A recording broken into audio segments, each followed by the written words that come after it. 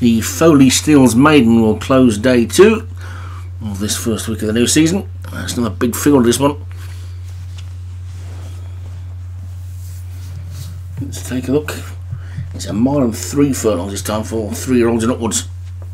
And at the top, we've got Kofi Kingston for Matt Cooper, Kingrake Alliance for Alex Cherry, Marble Arch, Daniel French, El Paso Thistle, Vinnie Gerard, Non-Fiction, Kevin Meehan, Palmetto, Obi-Wan, Agador, Spartacus, John Morgan, Dancing Rose, Satyan, Sky Surfers, Cavallino, David Robertson, Society Mambo, Derek Hinton, Anne of Troy, Paul Rhodes, Barbella, Stu Gray, Barbary Town, Jim Murray, Highlighted Eyes, Darren Thompson, Land of Promise, Joshua Sullivan, Moonland Soprano, Leon Van Rensburg, Mug Rancher, Craig Beckwith, North Fincott, David Slattery, Ritvar, Martin Liddell, and Shinoka Bonnie was the bottom one. Again, I just about missed the trainer for that one. They're all ready to go though, and away they go. And I'm trying to figure out who Shinoka Bonnie. I think it's going to be Adam Old. But anyway, it's Marble Arch and Land of Price who've gone through to join themselves for the lead. Then Anne of Troy just tucked in behind them. Then Agador, Spartacus, and Non-Fiction with Barbary Town and Ritver also close up. Kofi Kingston's not too far away, but it's Marble Arch who's got the lead.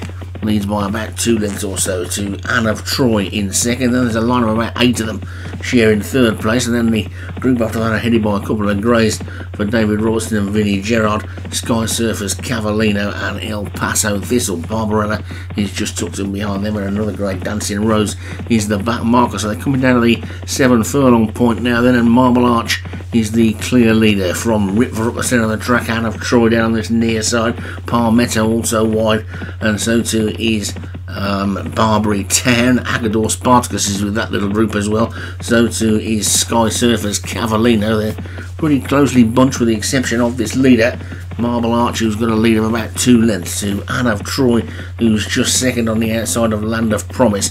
The grey Sky Surfers, Cavallino is next, and Ritvar wide on the track. Also Jim Murray's Barbary Town is up there. Kofi Kingston now comes out of the pack, throwing down a bit of a run with 4 furlongs to go, but it's Marble Arch in front from Agador, Spartacus, Barbary Town, Land of Promise and Kofi Kingston. Then Society Mambo starting to get into it, and also Highlighted Eyes now coming through with a good looking run, and Mug Runchers also there, and Palmetto isn't too far away either. But now the lead has changed, and it's Society Mambo who's gone on with 2.5 furlongs to go. So Society Mambo in the pink is in the lead from Marble Arch and Non-Fiction, Sky Surfers, Cavallino, Palmetto, Highlighted Eyes is coming through, Moonland Soprano and Mug Rancher.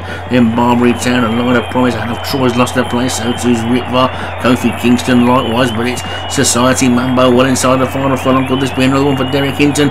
It's Society Mambo. It looks like he's easing up on this one. This could be a good one, and Society Mambo is going to take it from a fast finishing Sky Surfers, Cavallino, Agador, Spartacus, Non-Fiction and Highlighted Eyes. Then Mug Rancher. Be careful how I say that one. And Marble Arch ended up dropping right out the back.